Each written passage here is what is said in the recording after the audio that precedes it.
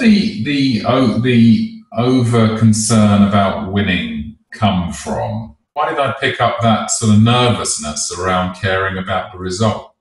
Because associate winning with our self-worth. Winning equals self-worth.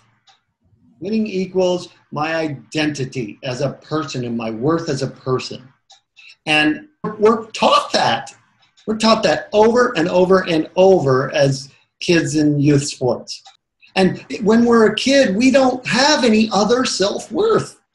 It's really hard for kids to feel confident about who they are just because they are a person. Now, as we grow older, we learn to base our self-worth on a lot more. You know, hey, I'm a father, I'm a career person, I'm an athlete, I'm all this stuff. People even throw in, I have my self-worth just from my religion. You get enough there. But kids, man, they're just struggling to find their self-worth.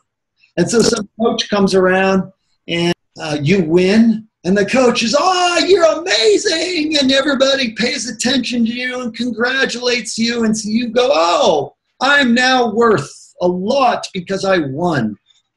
Or even if you don't win, you watch other people win, you see they get all kinds of accolades. And so we have this vacuum of no self-worth as teens and middle schoolers. And we're desperately trying to find what that is. How do you help a kid then to kind of dilute that, to be able to perform his best? Help them find other things that define them for self-worth.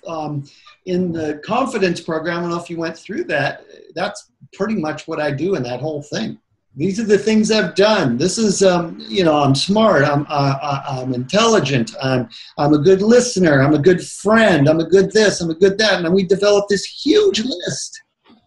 And so compared to this huge list, compared to whether or not I win this match or this game, is nothing.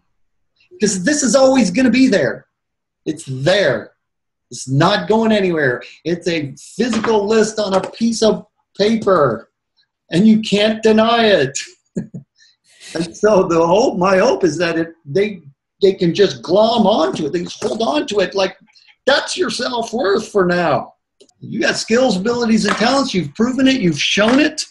And we do this naturally, most of us, healthy adults, and there's plenty of adults who don't ever, and they have problems, and they go to, alcohol and things like that. When they can't solve that, what am I worth as a human being?